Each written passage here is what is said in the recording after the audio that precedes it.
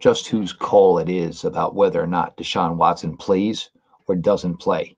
My only response to that is, are you stinking kidding me? Let's talk about it. Your latest Locked On Browns starts now.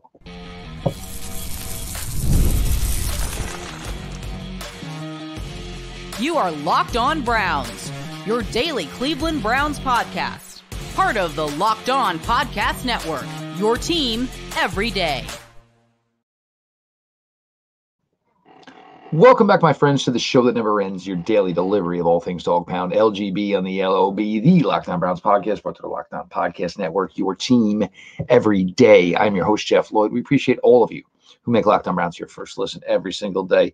To the everyday crowd, you guys are fantastic. We need more of you. First time here, hit the subscribe button on YouTube and make sure you become an everydayer.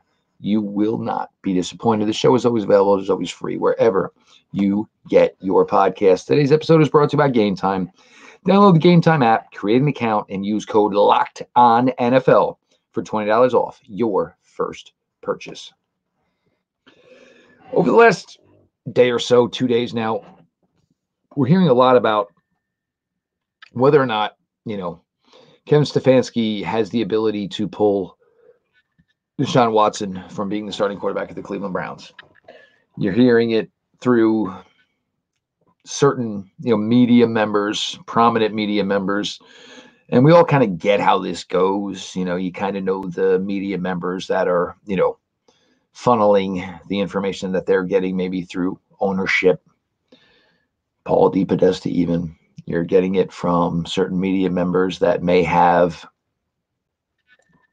their information from Andrew Berry. Certainly media members, that are coming from the side of Coach Kevin Stefanski. And this is where, you kind of get nervous about, understanding how bad things are right now, about where things are.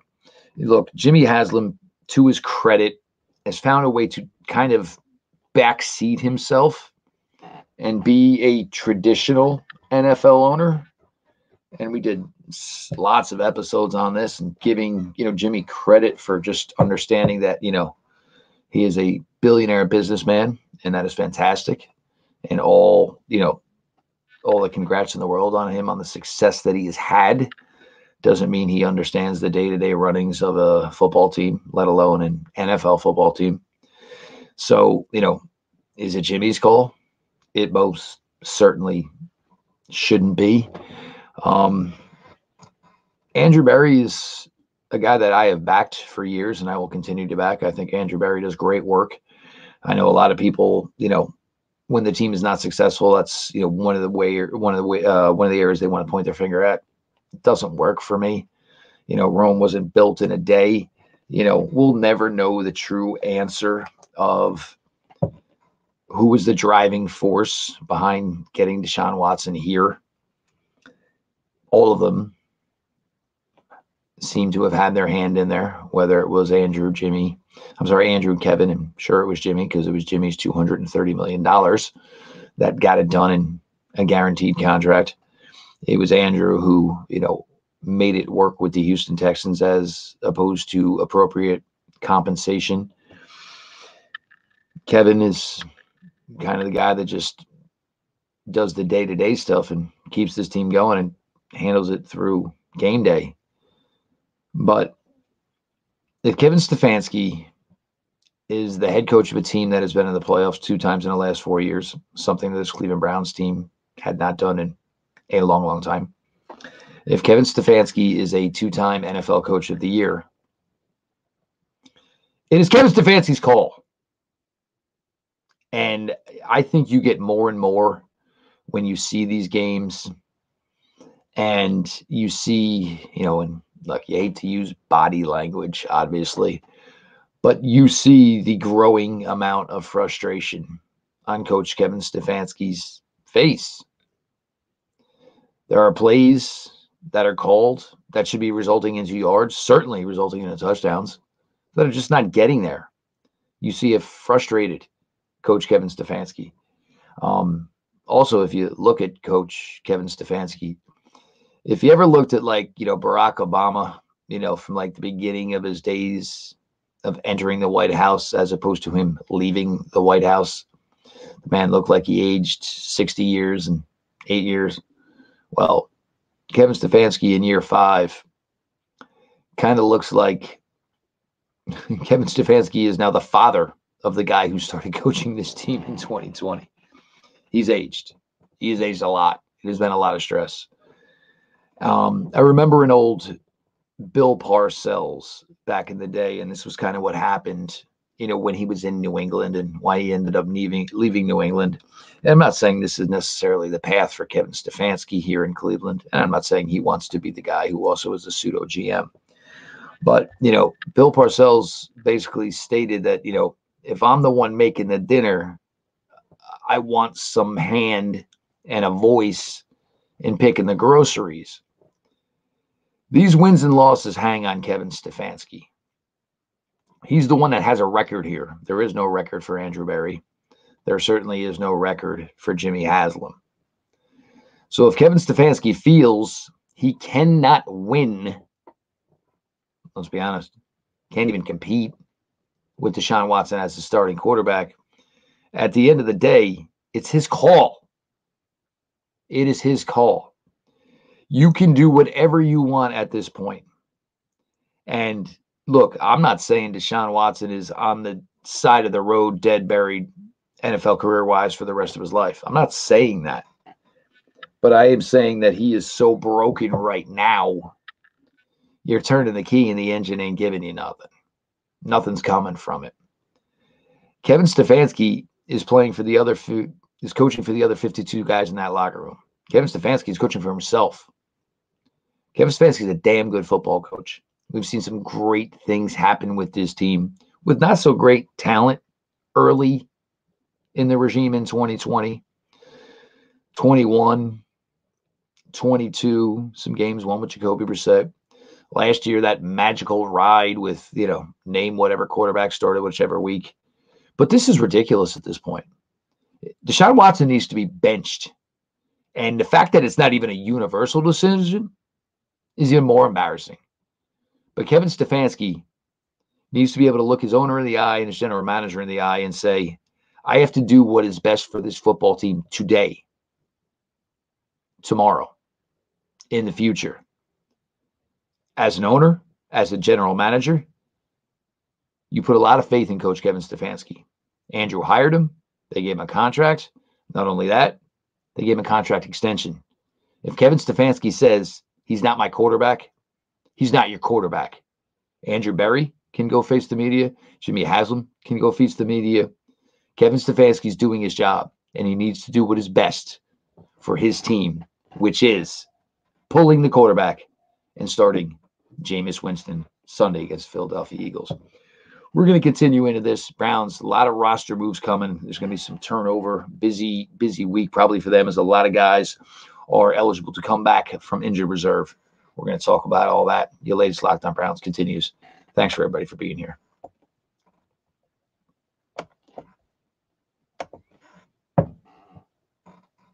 Hey, NFL fans, you can start the season with a big return on FanDuel, America's #1 sportsbook. So when you get a hunch in the middle of the game, you can check out the latest stats, view live play-by-play, and so much more on the same page where you place your bets. You'll get started with $200 in bonus bets guaranteed when you place your first $5 bet. That's FanDuel.com.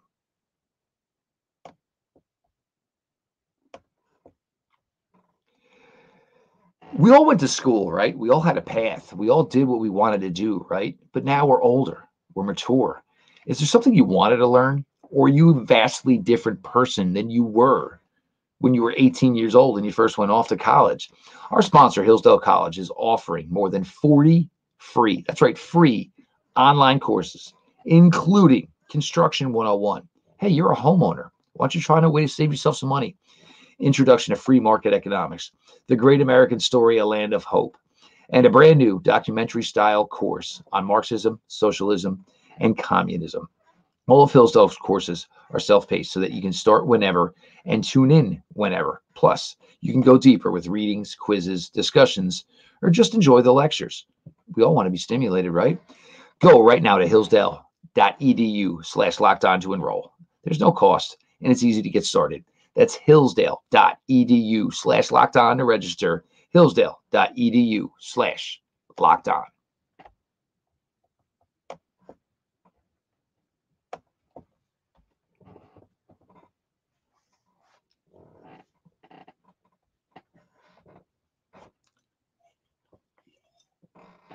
I'm your host, Jeff Lloyd. We appreciate you all for making Locked On Browns your first listen every single day.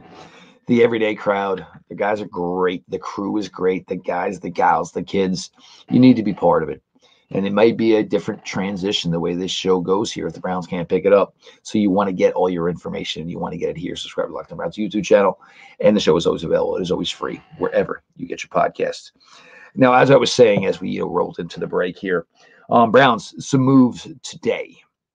They have released from the 53-man roster Blake Whiteheart, 20% of the receiving touchdowns to this point for the Cleveland Browns. Blake Whiteheart, released. Sam Kamara, released. Offensive lineman Javian Cohen, released. From the practice squad, Michael Barrett, Royce Freeman, Ricky Lee.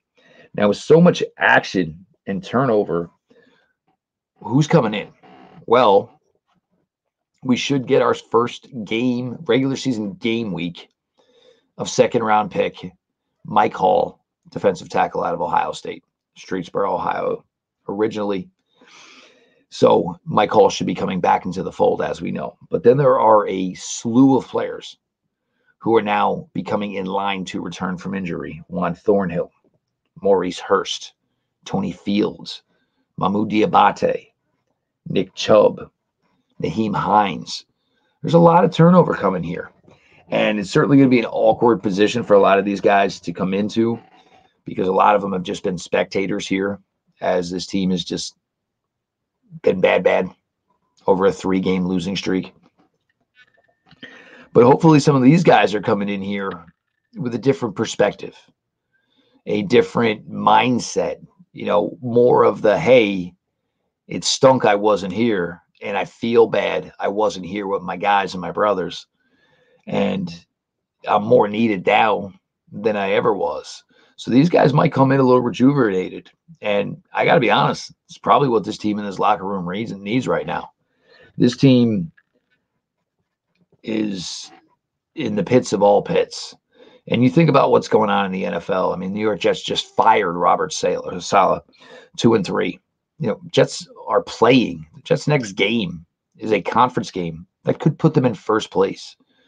But yet, they were so frustrated as an ownership group with the way this team is performing to this point that they fired their head coach.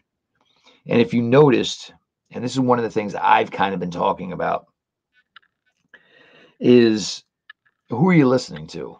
And when you heard Woody Johnson speak, one of the things, Woody Johnson, New York Jets owner, when Woody Johnson spoke, one of the things that he mentioned is I'm all right with Jeff Ulbrich, Jets' current defensive coordinator, now interim head coach running this team, is because when Jeff speaks, people listen.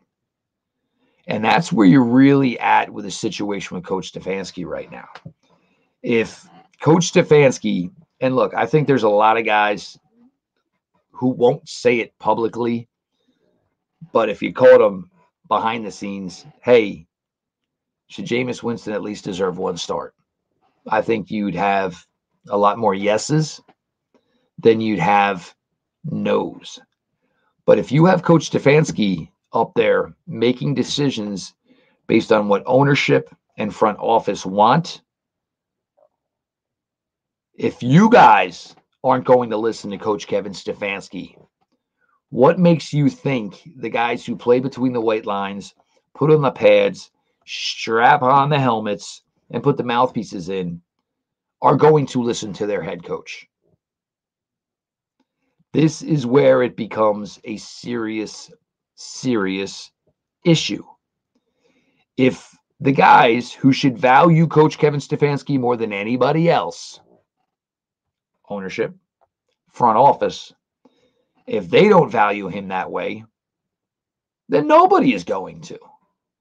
And it sets yourself up for a really, really ugly situation. Now, as these guys start coming in. And it's going to be interesting because we know we're waiting on testing results on several players. David Njoku, certainly one of them. Denzel Ward, certainly another one of them. Ethan Posick, certainly another one. So again, the Browns are in this weird scope of each week. It's, 3 guys out, 1 in. The next week, 2 guys in. Oh, wait, but they didn't play yet, like the offensive tackles. So you got coach who is just trying to navigate this team. And in the NFL, it's essentially a Wednesday to Sunday. It really is. It's Wednesday to Sunday. Monday you do your pressers. You check on your guys. All right, get your rest. We'll see you all Wednesday because Tuesday nothing goes on in the NFL. But it's really, really hard in, a good practice on Wednesday, a little bit lighter practice on Thursday, a walkthrough at best on Friday. It is really hard to get your NFL team prepared to play on Sunday when you have that amount of limited time. Now, factor into it, and you guys know I've been harping on this for weeks now, is we get to Friday, and they leave the practice fields Friday, and they still don't know things like who their offensive line is going to be. This is a really difficult situation. And again, playing Jameis just for the sake of a change, for the sake of change, yeah, it's the right move. Because we already know in a short time that Jameis Winston has been here, how he's felt by his teammates, how he's felt by this city. He's out doing a lot of media appearances, probably getting more opportunities than the franchise quarterback who makes a boatload of money. And part of that is we know the reasons why, of course. You can't change that. You bought into it. You accepted it. You tried to be okay with it, even though maybe your city and your fan base necessarily wasn't.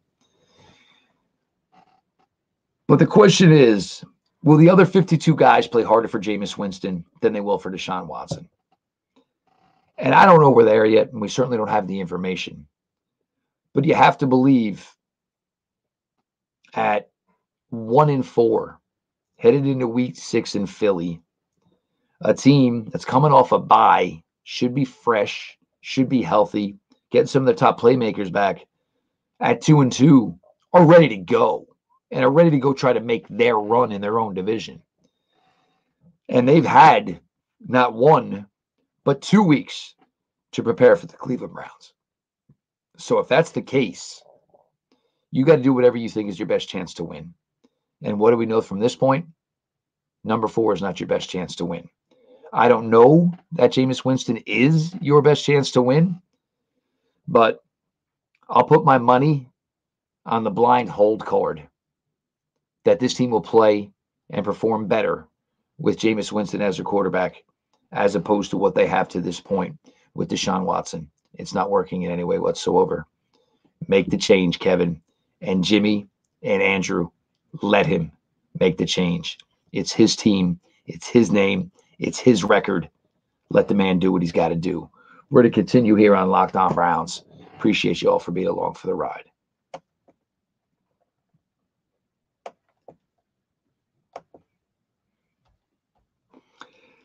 Look, it's a time of year, the nights are shorter. But you know what? We can start transcending into indoor activities. We can go check out our favorite musicians, bands, actors, and actresses. And you should use Game Time. They have a new feature called Game Time Picks that makes getting tickets for your favorite live events even easier. Game Time Picks filters out all the stuff, all the fluff to show you only incredible deals on great seats so you don't have to waste time searching through thousands and thousands of tickets. You can get the super deal, and it is fantastic, and it gets you everything you want, as opposed to spending 45 minutes and watching and going through apps where the money just goes on and on and on. Game Time Picks, the curation makes it easier to save more on sports, concerts, comedy, theater, and more. I suggest you put in the all-in price toggling option. This way, you don't go window to window to window and all of a sudden the prices get higher and higher. There's no BS. There's no fluff with Game Time. This is the price.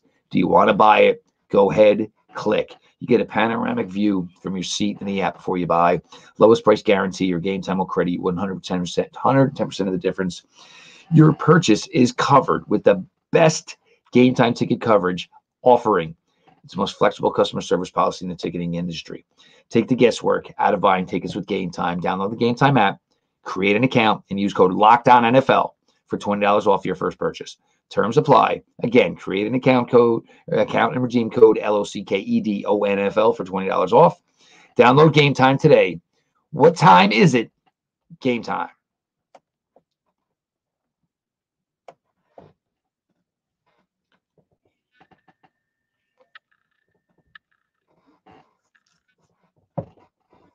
Jeff Lloyd, your latest Locked On Browns continues. Appreciate all of you who make Locked On Browns your first listen every single day. If you are not part of the everyday crowd by now, well, get on the bus, Gus, and subscribe to Locked On Browns YouTube channel. The show is always available. It is always free wherever you get your podcasts.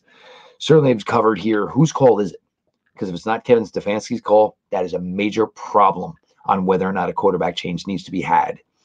Browns are going to have a whole bunch of players start to come back to the 53-man roster. They made moves today, releasing 3 guys from the 53, releasing 3 guys from the practice squad. The hope there is the guys released from the 53 can find their way on to the practice squad. It's back to basics at 1-4. When I say back to basics, I'm talking the simplicity of simplicity. Tackling. This team is not good at all. A lot of it has to do to how their pursuit angles are, how they get after ball carriers, how they get after receivers. Because even last year when they missed tackles, you always had a buddy with you. Not only was there one hat to the football, there was usually 2 and 3. So even if it was a shortcut, you overran it by just a smidge. Guys were right behind you. So you didn't give up a yard off your lost tackle. There was gang tackling, 1, 2, 3 hats taking down one ball carrier at the same time. That is not things we're seeing right now. And you see things like, well, if JOK doesn't make this play, it's 30 yards down the field. Where is this team unity? Where is this 11 playing as one? It's lost. It is not here right now. The offensive line, run game, strip it down to bare bones. Give me 5, 6 running plays. That's it. That's it. Maybe it's a paralysis by analysis thing where you're just trying to do too much and trying to achieve too much. Simplicity, back to basics. Simple. Also, with the quarterback. Here's the play. We worked on it 20 times this week in practice. Hit your drop.